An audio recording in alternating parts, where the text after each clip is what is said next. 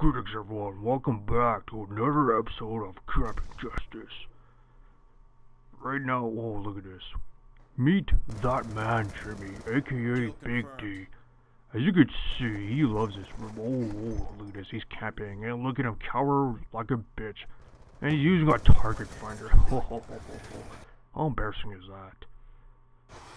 His aim, man, his aim must be pretty bad to use a target finder. Anyways, we'll get back to him shortly. In the meantime, I want to show you guys what this map is all about here in Raid. You can see this room here, it's pretty inviting. Oh, campers, and same thing for the other side. No, over here, as you can see, it's way more open and way more dangerous.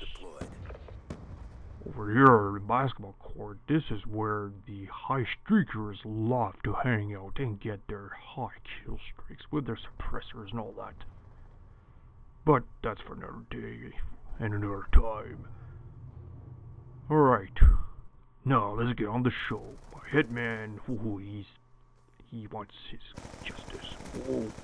If he had left from jail, he would have been dead by now. Oh, here we go. Whoa.